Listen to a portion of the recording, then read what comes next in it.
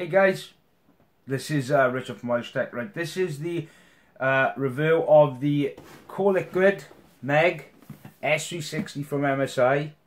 And before we get into the benchmarks, I've got a few opinions, and I want to tell you my thoughts on this product at first hand. The pump, the block, as well as the housing for it is quite bulky. It was a tad difficult to get it situated correctly because of the amount of cables. It was quite hard to get that housing to stay.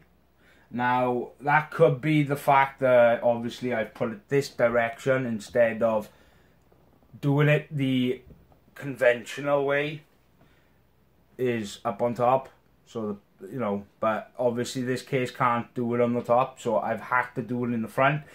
Steve from Gamers Nexus would probably give me gripe about that, but personally it does not make much of a difference. Yeah, air gets trapped up, but all you gotta really do is flip your system upside down and try and get that air out. Simple as that. It does not make much of a difference. Over time, yeah, it might do, but I don't really think the hype you give with that positioning of your AIO was exactly the best thing to do. Did it for views, which is something I'm trying to do. Yeah. So, the performance benchmarks that I've done is I've run 4 CPU-based tests, and then I've run 2 gaming tests, because the CPU-based test is just going to load the CPU fully, 100%. That gives you an idea on how much this AIO can handle. Now, the system is a Ryzen 3600. It isn't overclocked. It's basic with PBO enabled. So it runs at whatever frequency it wants, with the amount of voltage it wants. And it's got DDR4 3600, 16GB. It's got an MSI Tomahawk motherboard. It's got a Samsung 980 NVMe SSD for the boot as well as gaming. It's got an RTX 3070, and then it's also housed in the 500DX from Be Quiet. Now, one feature that I really like about this AIO is that IPS display. My first time ever trying an IPS display, and I really do think it's a fantastic feature. I wish Corsair would send me one, please. But, they said no, but I'm really chuffed that MSI decided to send me one.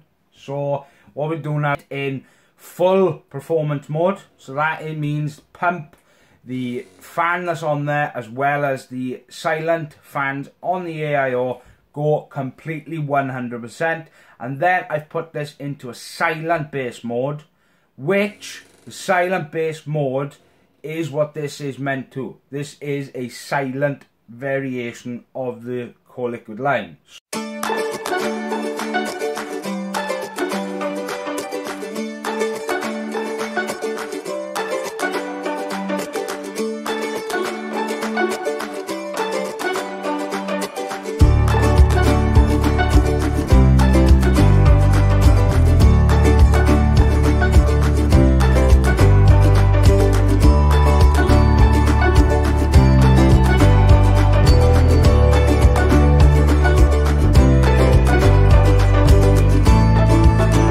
Some of the features that I really like on this AIO is the fact that you can put an image, a video, you can customize your banners, you can do system clock, you can even do the weather. So if you're in a hot sunny day and you don't want to turn, you want to leave off your consoles and you just want to go on your computer for a bit, set that up to your location. Obviously it's going to work with Windows. You have to have your location ping and stuff on so that they can tell where you are. I haven't, because I don't believe Microsoft needs to know where I am. Okay, yeah.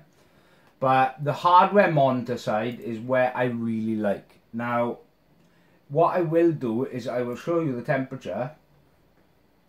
Boom.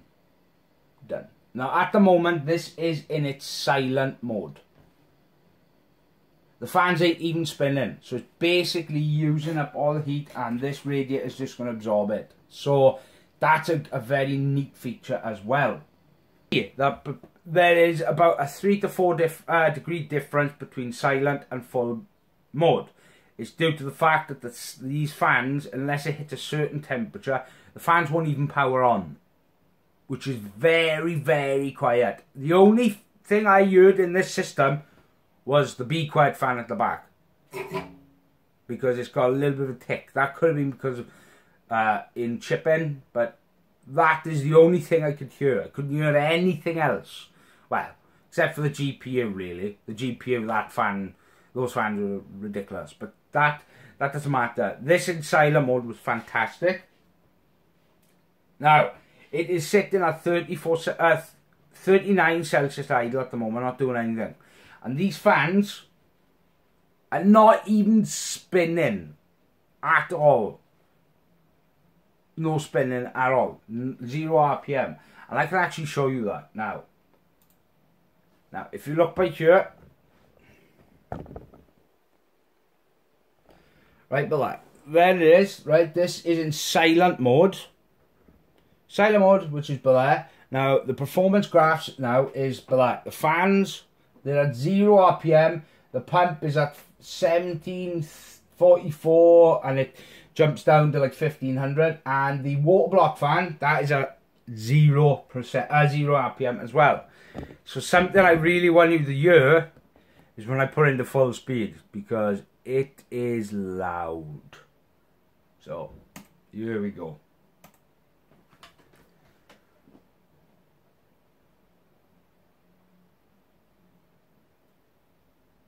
Yeah, it does take a couple of seconds.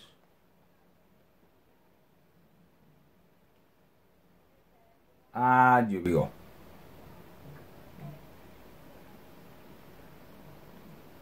Yeah, the pump is rather loud. Oh.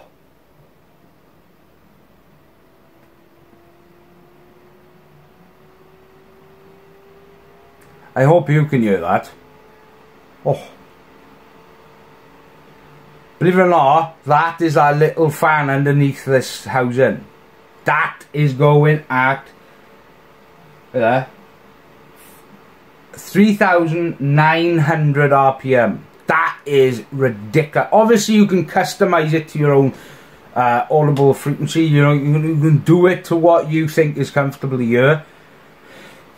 But me personally, if I was a gamer who didn't care about sound, this would really annoy me after a while. Very loud, very. So yeah, right. Let's turn that off because that's starting to give me a headache. It does take a little while. It takes a few seconds before the software actually kicks in. Now it's starting to go down. Now it's starting. Something I will say is these fans do push a lot of air. A lot of air. Now the radiator is quite warm because obviously the fans weren't spinning in silent mode, so. Right. Do I recommend this? For my first IPS display AIO, it's expensive at £250. But this is a very good AIO for the feature set you get. Now, majority of that money is due to the fact that it's got an IPS display and it's got all these nifty features. Now, I personally, if I was going to buy an AIO, I would buy this version, but I wouldn't buy the one without the RGB. Because I'm an RGB nut. I know that they do a version of this with the RGB, which is slightly less. This is more their premium based products. So it's going to come with features as well as the overall quality. I will say the overall quality of this AIO is fantastic. Even down to the box looks premium. So I'd recommend it to you. But my opinion on this is for the price. I don't like the price. I do wish there was a little bit lower in price, maybe £200. But the way Corsair as well as NGXT have placed theirs, NGXT I believe is around the 200 and odd mark, and Corsair is even more. So I think you're getting a lot of money for your... I think you're getting a lot of value compared to the competition. So yeah, I hope you enjoyed the video. Don't forget to subscribe. Don't forget to like.